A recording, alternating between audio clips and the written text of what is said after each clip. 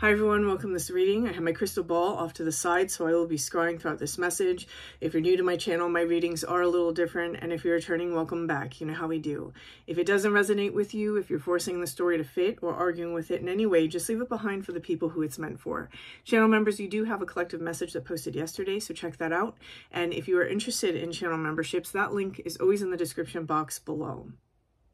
So right off the bat, when I opened up to step into this energy for this reading, they were showing me this all black space, and the floor was made out of water, and it kind of threw back to like some of the more modern horror movies, how they'll represent astral spaces, or like Stranger Things, I think even did it once, where the floor is all this black water and it's surrounded by darkness, but in the darkness in the space there were little stars.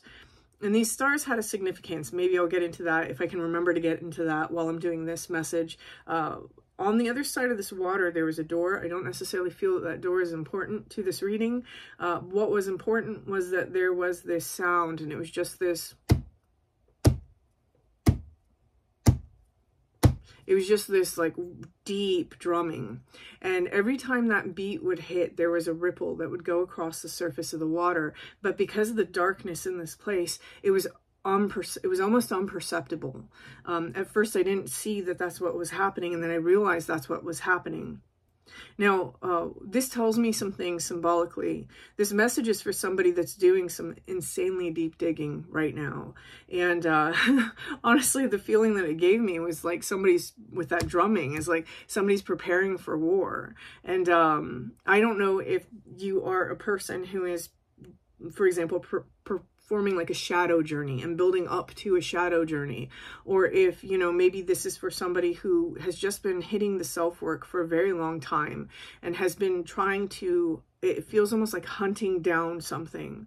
Hunting down something is exactly how it's being given to me right now. And what I realized when I was in this space is that that drumming is actually in the water. It's something that is reverberating through the water, reaching the surface and causing these ripples, and it's going out through these lights like stars, which are actually the pinholes by which energy escapes this space to create our reality.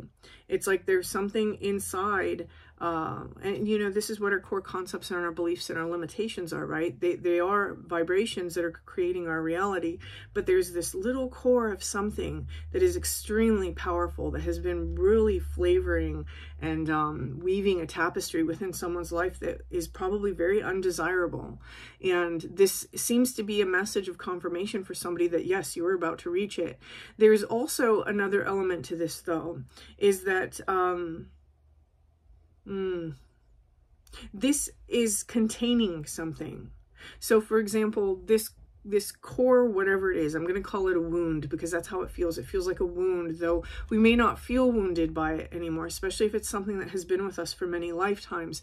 In that case, it becomes part of who we are in terms of our belief or our worldview or the way that we're viewing things or the way that we even experience reality. 333, as I said that, which spiritual foundations is what that number means for me. Part of our spiritual foundations then. And this is a little bit of a feeling that deep inside of that, underneath it, is something immensely beautiful. Okay, so that means that this is like a twofold thing then. This is a twofold confirmation for somebody. It's that this wound, whatever it is hiding something very beautiful. And this feels a little bit like, I'm seeing like this golden light, like the flame. I'm seeing like a flame. I'm actually seeing, it's my candle when it was bigger. It's like this red flame. So our passion, it's hiding our passion. You know, another way that we term this often is our purpose or our path, right? That's what a lot of people want to say about it. But really what we're talking about is we're talking about that thing that really lights our soul up, right? The thing that we're really passionate about. It's hiding that from someone.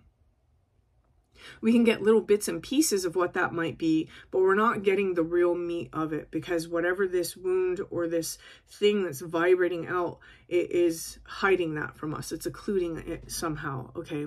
And so I have this out because when I reached this part of the message, once I realized that that drumming was deep down in this water, which represents our subconscious, our very deep subconscious, they showed me a card, and that card was this, and it's the thread, right? And you can see here that the individual is kind of like climbing this thread, trying to reach this rainbow. And so I just want to read this out of the book. I feel like I'm supposed to read this for somebody. And so it's the thread, the path, the vein, the circuit. Life is a tangle. So much happens simultaneously and circuitously, leaving us grappling for meaning and direction in a network of distractions. When we cannot connect to the energy of the thread, however, we strike the deepest vein in the body. Our whole being responds to its tug. Meaning is pumped through our bloodstream, our mind and spirits are lifted. We remember who we are and what we came into this world to do. I just got chills when I read that. Though this happens on the most profound level, it could be the simplest incident that activates the thread, a song, an image, a conversation heard in passing. No matter how confusing and multi-layered our modern lives become, if we are connected to the thread, we are free. Being tethered to it is the only anchor our heart requires. And so it's that there's something here that is covering over whatever that thread is for us, for example. And I'm almost seeing that as being this darkness, right? And you can see this almost as the ripples going out. But we are required to find this thing, whatever it is, in that deepest, darkest space, because it's occupying the darkest space of this card, in order to find what it is that really gives our life meaning and hope. So not to say that the person that this reading for doesn't have hope. I think that in your healing journey, you've actually had to heal a lot of things. You've probably healed yourself from depression. You've probably healed yourself from many limiting beliefs. This is somebody who has been at this for a very long time. And you're not the kind of person who is doing deep dives and feeling, when will it ever be over? Or, you know, is this ever going to be done? You're not in that phase of it, right? You've gotten so deep and so far and been so used to doing this by now that you have a sense of empowerment when you're in those spaces. And that really is the warrior's path, right? So this is very beautiful energy. I love this. This message seems to be confirming that for somebody, that yes, you are going to find this. It is, you are right in what you're feeling. You are coming into it now. And that when you find this, and when you know, heal this, take care of it, reprogram it, whatever it is that you have to do in this space in your life, you will uncover this right here, right? Let's see if there was anything else. There is not. Okay, I'm hearing take one more card here, and I'm being shown something. I'm hesitant. What did I say? Oh my god, it's even a red candle. It's a red candle. So let's, I want to take a look at this then. It's L-I.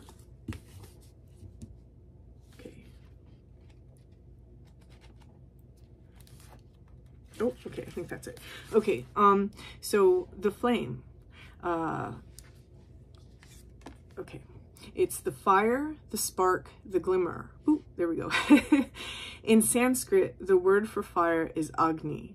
The ancient yogis saw this flame at the center of the abdomen and believed it to be responsible for our vitality. When it is lit, we are connected to our purpose, there we go, and sense that life is a sacred gift. It is said that those who cannot see the sacred around them have let their inner flame go out. Think of this card as a call to reignite that fire, to cup your hands gently around those things you've forgotten and protect the flame no matter how harshly the winds around you blow. It could be an inner archetype that begs you to light its wick. It is likely that the poet, the mystic, or the shaman would call to you with the language of the flame. So this is very interesting, because this really tells me that somebody here, you're about to discover an aspect of yourself that most people never fully discover. Like to be honest, most people never fully discover this. When we talk about Agni, this is really that fire of consciousness within us, or that fire of the divine that's inside of us.